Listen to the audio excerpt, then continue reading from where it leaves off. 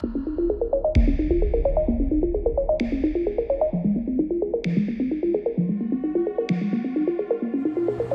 up everyone, welcome back to West Seattle. It's Ben back with a super cool one. This is the Phaze A.I from Storm.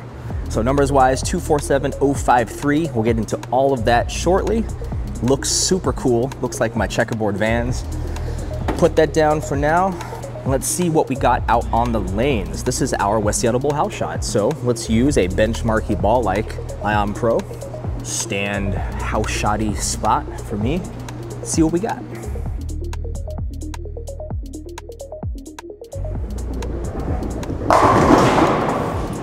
Yeah, so Optimum Pro, excellent. If you haven't tried one yet, highly recommend.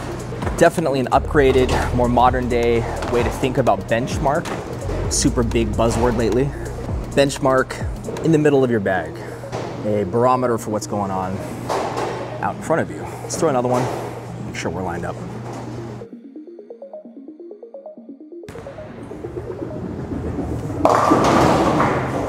Okay. So maybe a little slow speed on that one. Don't let the numbers for Optimum Pro fool you. It's a capable and somewhat strong ball, especially in the back part of the lane. Kind of pops. Part of that is the cover, and part of that's the core. So, numbers on the screen. Let's throw one more.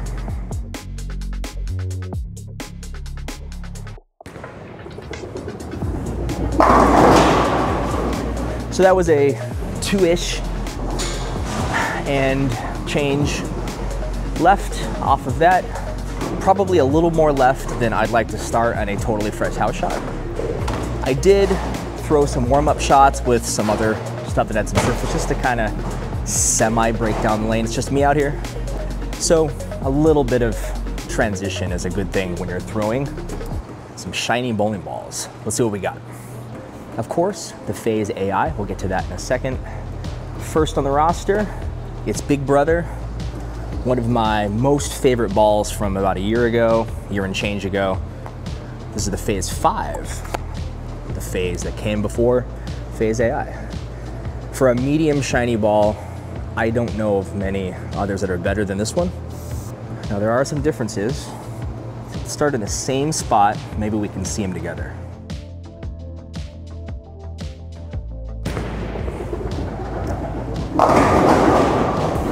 Yeah, so difference number one, Phaze V is gonna go a little long. Cover R2S Pearl. It's been around for a while because it's super trusted and super proven. It's also super clean. Clean meaning it's not having as much friction at the front part of the lane. So it's getting through the first half of the lane very easy. So all bowling balls will have a certain spot in your bag at certain times, in certain places, with certain people around you. For me, Phaze V is a ball that I'm going to be bringing out when there is a bit of transition. Transition meaning that the lane is changing from a freshly oiled shot to a shot that's not as freshly oiled. People are throwing stuff down, it's changing it up. Usually a little friction appears, and so Phaze V loves that.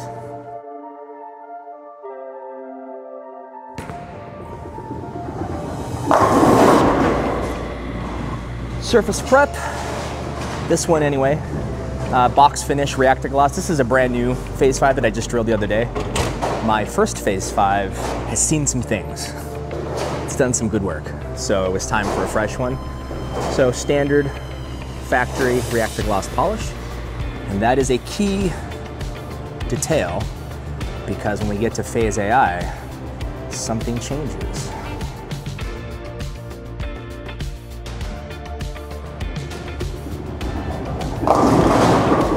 See how in all three of those, the first one, just a little long, the second one, just a little long, and that one, definitely long. Again, this ball has its place. It's just me out here. There isn't a ton of transition. I probably wouldn't be throwing this right now, but if I had a couple buddies with me, breaking the lane down a little bit, Phaze V eats them up. Let's get out of Phaze V and go to the Pink Daddy. Optimum Idol Pearl. This has been one of my favorite medium balls ever. This one is so good. Let's stand in the same spot that I lined up with the Ion. See what we got.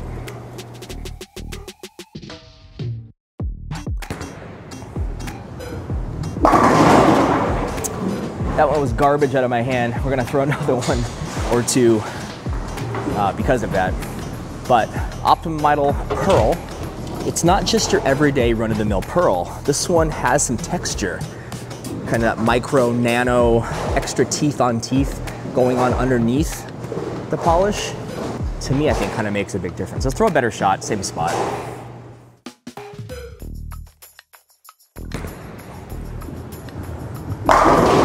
Yeah, much better shot. So Optimum Idol Pearl, that's teeth on teeth under the polish. And what's important to know about that is that while your run-of-the-mill pearl is going to prioritize getting to the front part of the lane, storing energy, and sharply going through the pins, this one doesn't, at least for me. Optimum Idol Pearl is kind of round and smooth, super controllable, and so, because of that, it's super useful a lot of the time. Let's throw one more, kind of see its rounded shape.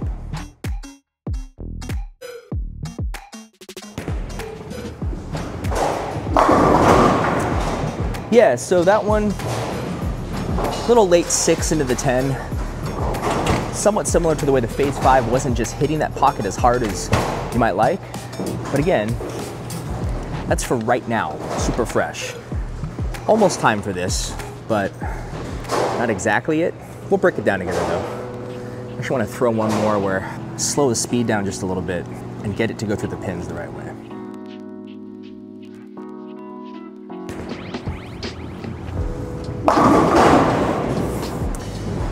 Kind of hit on that one a bit. So, it's maybe not my best shot, but you can see when you need it to go, it'll go.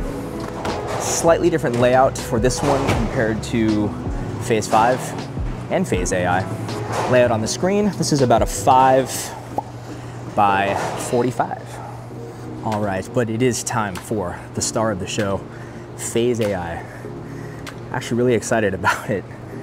Early verdicts that I've heard is that this ball gets up and goes in the back end. We're gonna find out. We're gonna line up in the same place as the others, and we'll talk about what's going on with it.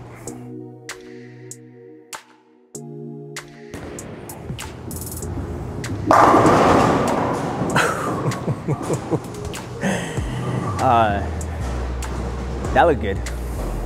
First note before we get to the importance though, this ball looks super sick spinning up.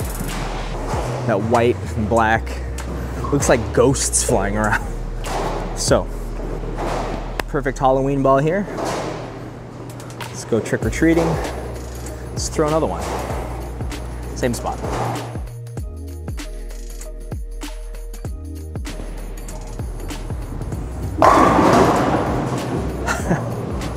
Two for two on strikes. It's a good sign. I kept that one more in the oil. I think I'm a little hesitant to get it out to the friction right now, but we're gonna find out. So, Phaze A.I. What is different about this one compared to, say, the other shiny phases that have come before it?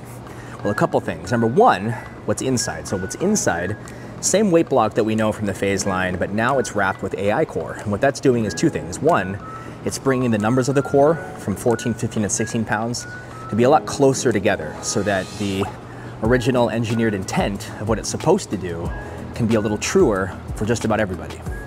Two, the coefficient of restitution, big words, but that has elevated. What that simply means is the hitting power, as this thing transfers energy into hitting something else, that has elevated a little bit too. So hitting through the pins, it's gonna be a little more powerful, and who doesn't want that? Outside, Phaze A.I. has a cover that we've only seen, I think, once. We'll get to that in a sec. And a brand new, never before seen finishing process. We'll touch on that too after we throw this one.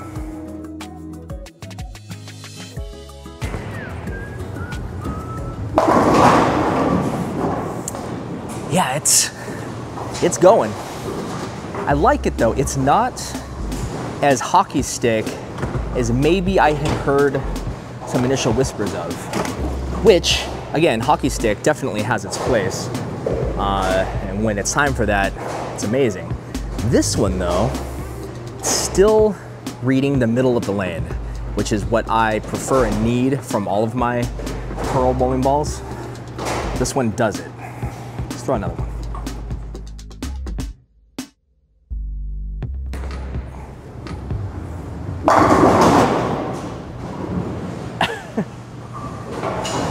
So the angle is there, but it's not because it's blowing through the entirety of the lane and storing everything for just the back and then jumping on me. You can start to see it, especially with these white swirls, you can start to see it building up, setting up, getting its feet stable, and then diving through the pins. And I would imagine that a ton of that has to do with what's going on the outside of this. So this is TX16 Pearl cover stock. I think we've only seen this on the Journey, super underrated ball. For me, it was nice and round, read the middle part of the lane for a shiny ball, similar to what we're seeing with this. So with Journey, I think there was React-A-Gloss on the outside. With Phaze A.I, we have a brand new compound called Power Edge. So what is Power Edge?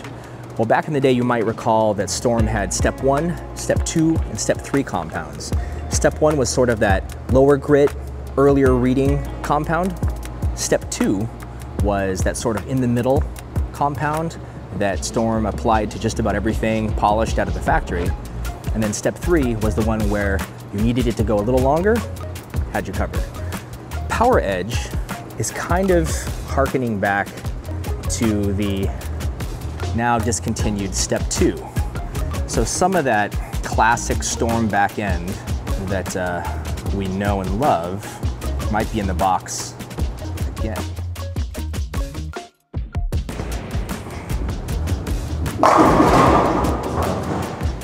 In the case of Power Edge, rather than having all the teeth covered and submerged under the polish, Power Edge is almost just polishing those peaks and valleys of the teeth. So you kind of get the best of both worlds. Let's move 2 left.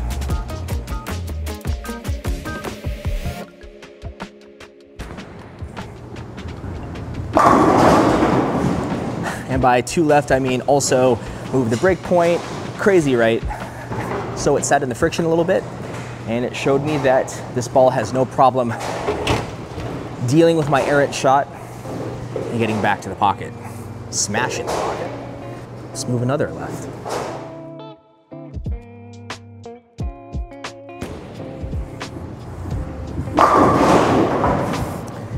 Yeah, it's capable even in the oil, even on somewhat fresh, even when it's just one person bowling. For a Pearl ball to do that, you need not just summer tires, you need some all-season tire versatility. So this kind of has that so far as I'm seeing now. All right, let's get up against the ball return. Let's see if it can make it back from here. Remember, it's polished, but there's still some teeth underneath.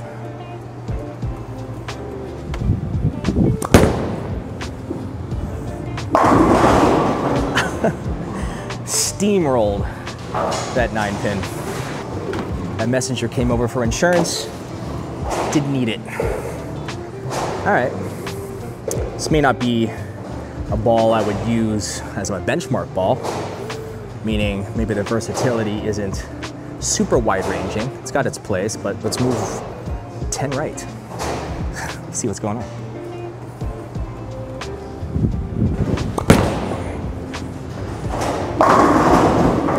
Yeah, you flatten your hand a bit. It's gonna stay on line nice. So if that's more around the line you'd prefer to play on a house shot, maybe it does have some opportunity to be more of a well-rounder than I thought.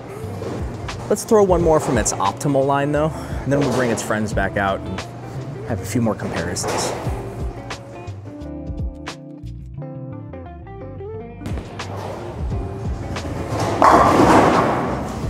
This ball is good. You know, it reminds me, I think most, at least of the ones I have out here, of Optimum Idol Pearl, but just a little more giddy up at the back. So So it's reading the middle of the lane. I can definitely see that. It's not too hockey stick at all, actually. So let's bring its cousin out. Same spot from there. Kind of like a back-to-back look at it.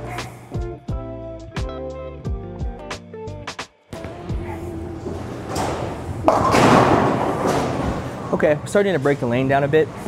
So difference one that I can kind of see is Optimum Idol Pearl is reading a little bit earlier than Phaze A.I.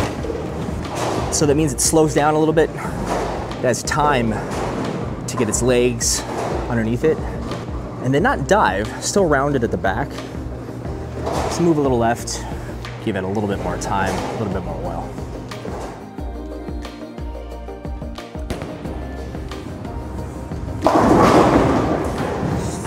I need to move just a little bit more, but around there. So Optimum Idol Pearl, just a little earlier, slows down a little sooner, and probably a little rounder in the back part of the lane. So if that's what you're looking for, now you know. Big brother time, Phaze V. Now remember, this has R2S Pearl, weaker Pearl, cleaner Pearl.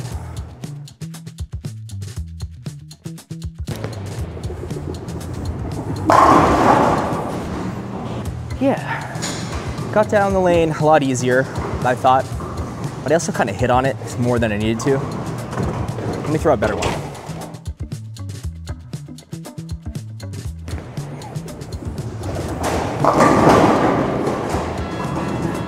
Yeah, so rather than slowing down a little sooner, getting set, kind of went through that break point, kind of getting to the outside part of the lane a little too easy. Left that kind of blower strike. Something like this would either want my feet a little more right, which we're gonna do now, about 2 right, or slower speed, but let's try this one first.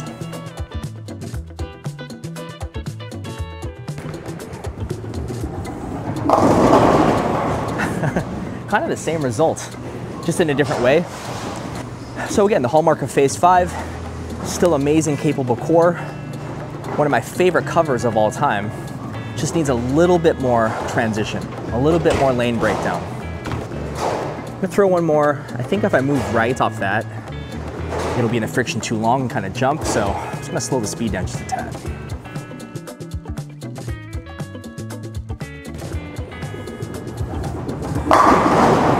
Yeah, there's Phaze V.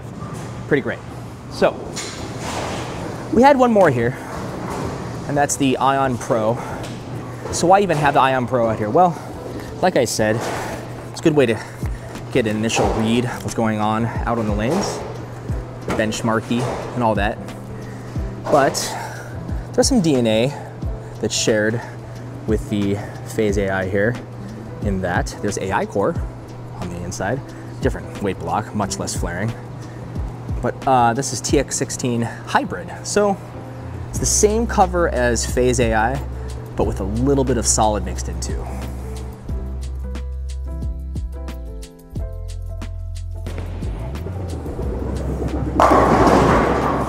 So a shot where you can yank it left like that, and it sits in the oil a little longer than you'd like. That little bit of solid is gonna help it slow down a little easier. And then the Pearl gives it some energy retention. Let's throw a better one.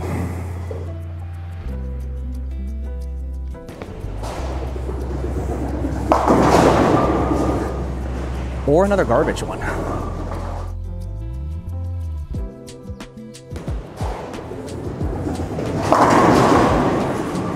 Well, 3 for 3 when it comes to not the best shot, but there's some Ion Pro for you. Kind of see the difference, especially compared to Phaze V and Optimum Idol Pearl, kind of like Phaze A.I. Maybe a bit sooner, probably the solid, the hybrid, helping it to slow down. One more, we're bound to throw a good one right.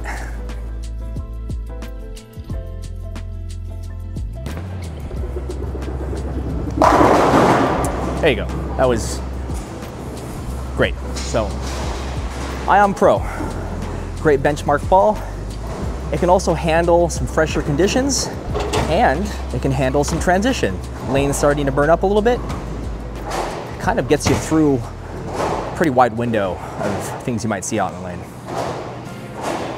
All right, let's wrap it up. So who's Phaze A.I for? Well, if you bowl at a center, maybe an older center, older lanes, maybe more friction at the front part of the lane, Phaze A.I.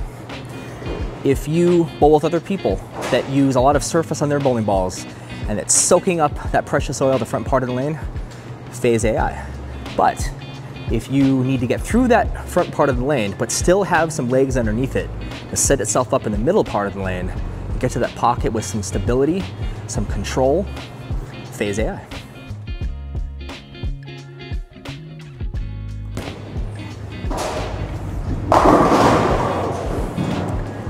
It's a pretty good one. Don't sleep on it. Let's throw 2 more and we'll get out of here.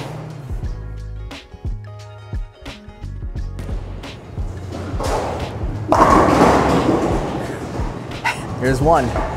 That was a good one.